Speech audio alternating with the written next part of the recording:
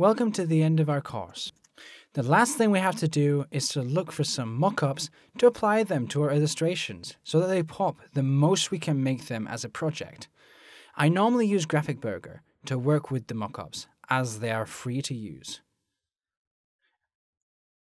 As you can see, there is a lot to choose from, and we can adapt the mockup we're going to use, respecting the style we're going to use it for.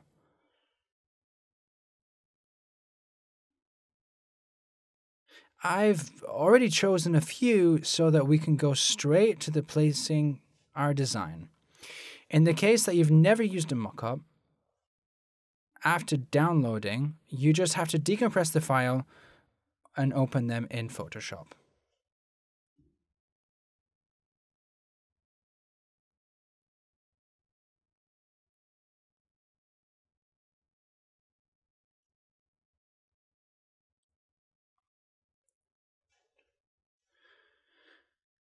For example, in the cartoon style, I've chosen a frame that fits and makes a more pleasing view.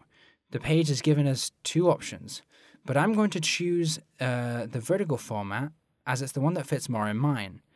Now we're going to work on the layer of the intelligent object. It's a layer designed to be able to work with another file, and that saves the changes we make in it that will show up in the original file where the layers of the intelligent files are.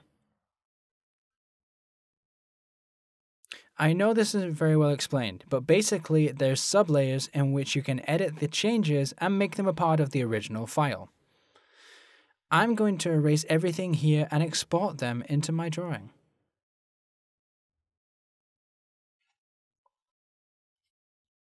Select the JPG, position it, and hitting Ctrl S, we can save.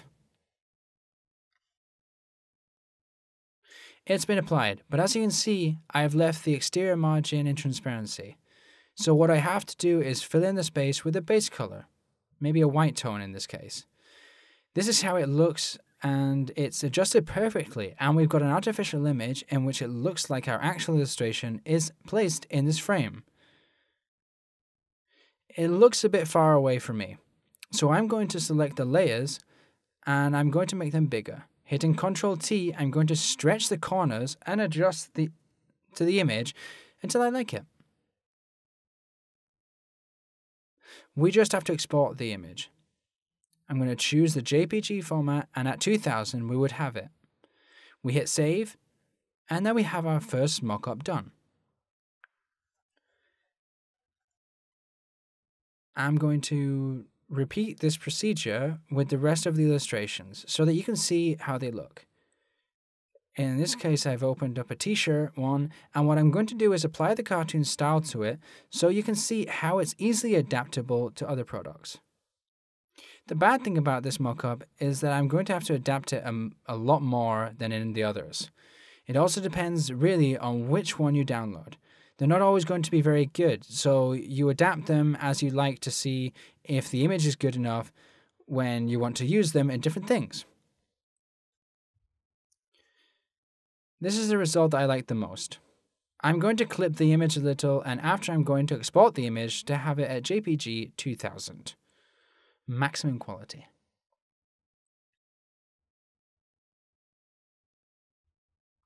As you can see, it's a style that fits really well with the image.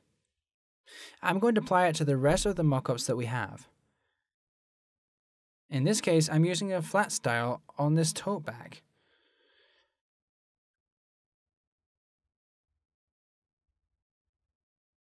Obviously, if you want to use your design on other surfaces that aren't exactly normal or that are designed towards a specific use, you can see the result that is generated. I'm going to select the file, and I'm going to adapt them to the board. And we're going to get this result. I've seen that it's too big, so I'm going to shrink it a little bit. I like it more this way. Okay, I'm going to test out a color change that I made with the color wheel that we had in Illustrator. The color palette is different. In this case, as the illustration doesn't have a background, it doesn't look great. So I'm going to try to adjust the tone of the bag so you can see how it adapts. In a dark tone, it looks quite good, but I would prefer this result. I'm going to export this and save it.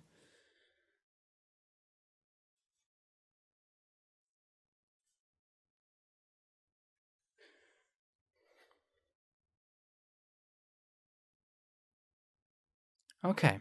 Lastly, we have to look at the comic style illustration. For this, I've decided to use a number of mockups, but I'm going to use this frontal t-shirt. It looks a little too big, and the t-shirt as a mockup is a little too dark. So I'm going to apply some filters to vary the compositions so it adapts a little better to my drawing. I'm going to reduce the size and I'm going to lower it. This is how it would look. It looks pretty good. Again, I export it, and the last thing I can do is to see the result that we get. Alright, I hope you really enjoyed this course and that you liked all the styles we worked with and learned to apply. We've been seeing the comic style, the cartoon style, the flat style, and along the course, I hope you've been able to learn the differences using vectors can give us.